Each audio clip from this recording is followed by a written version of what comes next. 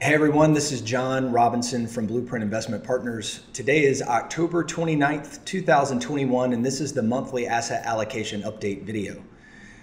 This video is produced as a supplement to the longer form written piece where this month we talk about timeframes. And given September's downside volatility and the expansion in volatility overall, particularly in the equity markets, and then the subsequent bounce back in October, it's really important to understand what timeframes not only your clients have in terms of their goals, but what timeframes you're employing in terms of risk management and how that impacts investor behavior, taxes, costs, and a whole host of other variables. So I'd encourage you to go read that if you haven't already. As we look at November and the allocation changes, really this month it's a lot of the same. U.S. equities continue to be in rising trends. U.S. equities are, I would say, by far the strongest equity segment in the world and have been for some time. When you look at foreign developed and emerging, this month they've recovered, but depending on the day, the intermediate term trend turns positive or turns negative, and that's not uncommon in terms of the data, but in terms of our strategies, regardless of whether we end the month in a rising intermediate term trend in either foreign developed or emerging, will remain overweight U.S. given their strength relative to their international counterparts. On the real estate side, we remain fully exposed. It is the strongest asset class that we hold year to date and on a trailing 12, and no change to exposure there. Fixed income, as you read the note, you will know that fixed income has the duration of our fixed income exposure has steadily declined over the past year or more, and we'll do the same going into November. So the longer term U.S. government bond is now in an intermediate term downtrend, and we'll reduce that exposure and hand it off to TIPS, which are now in a rising trend over the intermediate term. It's been flat to down for the past 4 or 5 months. The longer term trend it maintains, and now the intermediate term trend has re-engaged to the upside. So we'll take that exposure from the longer duration bonds and hand it off to TIPS. On the short term fixed income side, that exposure will decrease and be returned back to TIPS. In some of our less aggressive strategies like balanced and conservative, you might see short-term fixed income remain the same or even tick up slightly, as the longer-term bond will simply hand down to shorter-term bonds. Alts, we express alts in the form of gold. Gold remains in a downtrend over all time frames.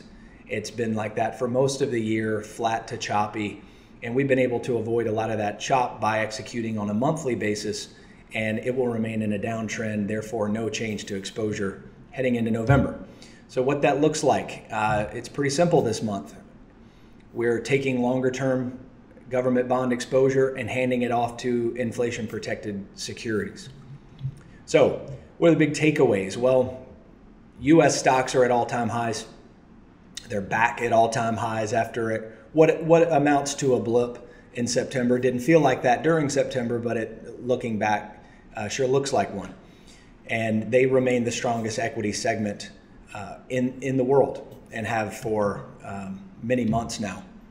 Secondly, allocations remain largely unchanged, certainly in equities, a little bit of rotation in fixed income, but not a lot of turnover heading into November, and that's how we like it. So lastly, the topic of timeframes. We talk about timeframes a lot. If you recall, our strategies use 3 different timeframes in order to look at the world and manage risk. We have the intermediate term trend, the longer term trend, and then we have a strategic portion of the portfolio, which has a much longer term time frame. But as an advisor, the feedback we hear is that most of the time frames get discussed in terms of the client's goals and how many years until the client, the goals of the client crystallize, whether that's saving for college, saving for a new house, saving for retirement, saving for legacy, what have you. And we look at timeframes a little bit differently. Yes, that is the most important timeframe, helping clients achieve their goals. But also, when you think about investor behavior and you think back to September when we go from a no vol or very low vol environment to all of a sudden downside volatility kicks in, which is typically how it goes in equity markets. Timeframes get compressed by emotion. And so we don't want to rely on just one time frame as we help you manage your clients' emotions, help manage on taxes, help manage on transaction costs in some cases, but it really all leads back to behavior. So if you haven't thought about time frames, it's our view that time frames are vital, and they're often ignored, or at least just resigned to the discussion around the client's goals and not the tactics or strategies in which you're going to manage the client's investments along the way in order to raise the probability that they meet their goals. So we're having this discussion a lot, particularly as in September when we made no tactical shifts by design, and now equity markets have bounced back. So this time frame discussion is, you may be having it, you may be thinking about it, and if you are, reach out to us. We'd love to have the conversation with you amongst other things that are going on, like inflation, like taxes, like new legislation, like all of the other concerns or at least news items. Maybe you look at those as noise like we do, but sometimes clients are concerned about that, and we've been having those discussions a lot lately on calls with advisors and certainly in a lot of the writing we do. So if any of that is attractive to you, reach out to us.